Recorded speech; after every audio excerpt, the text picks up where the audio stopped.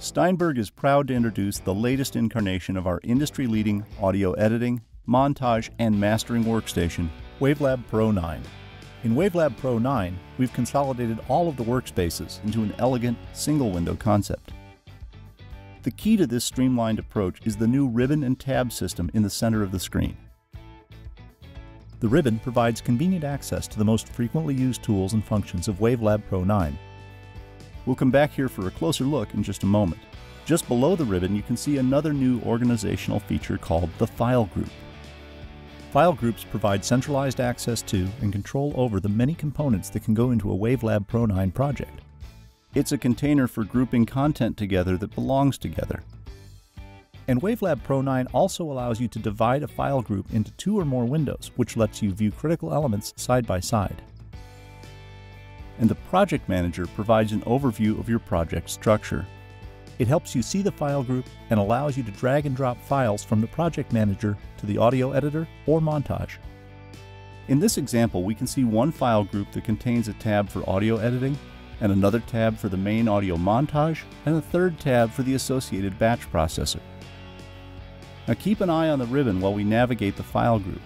The ribbon will automatically adjust to provide the correct tool set for the area that you're working in. WaveLab Pro 9 also provides flexible tool windows, which you can configure however you like.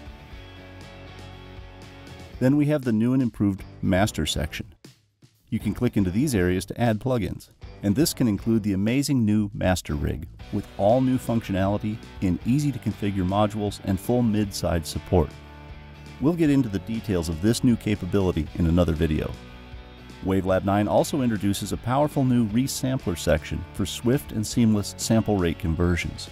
The Master section also provides flexible monitoring options here, as well as a wide range of speaker configurations. Now let's take a closer look at the ribbon and how to streamline your workflow. The first tab is the File menu page. From here you can control all of the components in your project. The File page is subdivided into functional areas. The various functions are grouped logically and organized by these colored sidebars. The Info page shows you all the details about the currently selected file. And you can edit a lot of this information right here. This page also lets you create new files if you want to add additional audio files, montages, or even entire CDs to your current file group and project. You can browse files to open or input, and you have direct access to all of your output-related functions such as save and export here. You even have direct access to your preferences, and this allows you to adjust any global parameters that you like. Or you can gain quick access to critical systems like VST connections or remotes. The next tab on the ribbon is the View tab. The View tab provides quick access to controls which are common to the audio montage and the audio editor, such as zooming, cursor functions, and playback. And again, notice that the ribbon automatically reconfigures to accommodate the area that you're working in. In fact, if you select a highly specific function like batch process, the ribbon automatically narrows down to just the edit area since no other functions apply to the batch process area. For example, when I'm editing a batch process, I have tools to select which files to process, configure their execution, and what to do with them when they're finished, and so forth. But if I move back to the Montage tab, the ribbon provides entirely new tools appropriate to that function. And notice how the tools are logically grouped by function such as zoom, cursor, and clip. And if I jump over to the audio editor, WaveLab offers me tools for cutting, snapping, and clipboard functions. Once you become familiar with the various tool sets, you have the option to fold these tabs by clicking the caret icon. This saves screen space by leaving only the tab names in view.